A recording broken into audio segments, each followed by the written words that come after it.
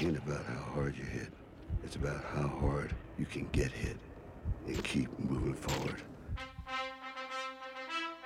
Who was the greatest? Who was the best of all time? If two athletes from different eras could actually compete against one another, who would come out on top? In one corner, the reigning champion at Mason the Line Dixon. He'll be pitted against the former two-time heavyweight champion, Rocky Balboa.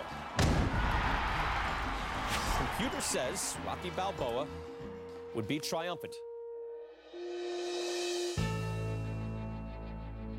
I think there's still some stuff in the basement. What basement? In here. I think I want to, like, fight. You know, nothing big, small stuff, like locally.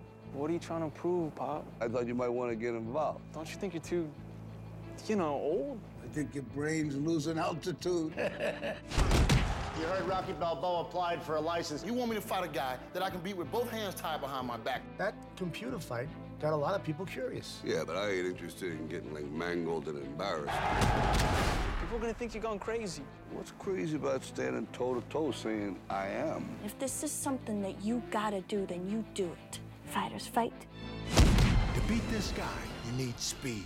You don't have it. You've got calcium deposits on most of your joints, so sparring is out. I had that problem. So what we'll be calling on is blunt force trauma. Heavy-duty punches that will rattle his ancestors. Let's start building some hurting bombs. We ain't playing with you. Hockey, the press has labeled you a Balboasaurus. How do you feel about that? It's a fight, head bustin', we gon' hit him. Larry, why is this billed as an exhibition?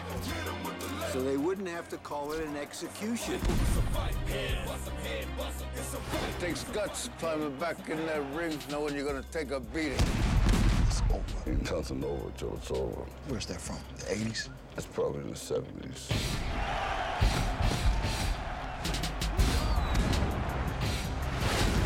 Rocky Balboa. Can you do it?